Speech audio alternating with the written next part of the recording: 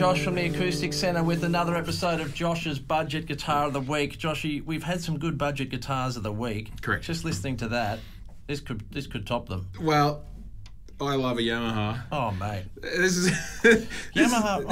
This is the guitar I started life on. Oh, really? Yeah. My dear old dad. Yeah.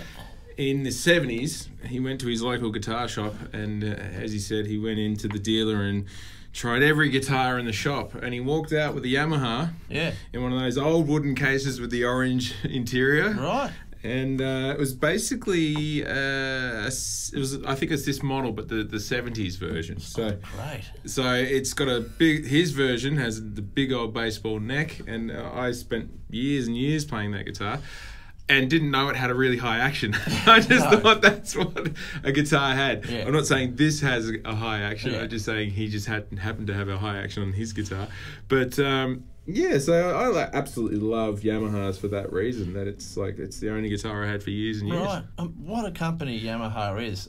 You know, they'll build you an outboard motor, a motorbike, a jet ski, an electric piano, and a really great acoustic guitar. Yeah, I've got that little theory. I think people overlook them as an instrument builder because they diversify so much in the things they can build. Quality's amazing. But I've never played one that doesn't sound great. But the thing that you'll always see about Yamaha is that they're always finished flawlessly. Yeah. Like, it's perfectly finished.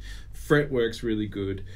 Everything's always in the right spot. They're in tune. And they can be set up really well, however way you want to set a guitar up. Mm-hmm. So they do a mighty fine pickup system too. And they do a great pickup system. Yeah. And they look great. I mean, that's a rosewood laminate. Yeah. You know, but it looks stunning. It's still a mahogany neck. They have, it's a two-piece mahogany neck. Three-piece, sorry. 1, 2, 3.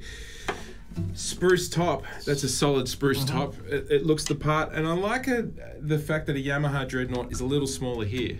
So it's a bit deceptive, but they're always just a little smaller here. It sits a little more comfy in your lap. What else can I say? It's a beauty. And we just had a play, and you were amazed at how good it sounded. Yeah.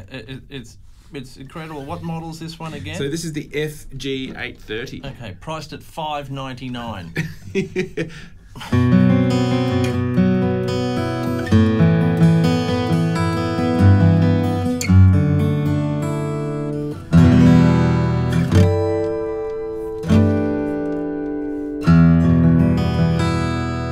Clear, full, rich. I mean, if you can't play this guitar, it's not the guitar.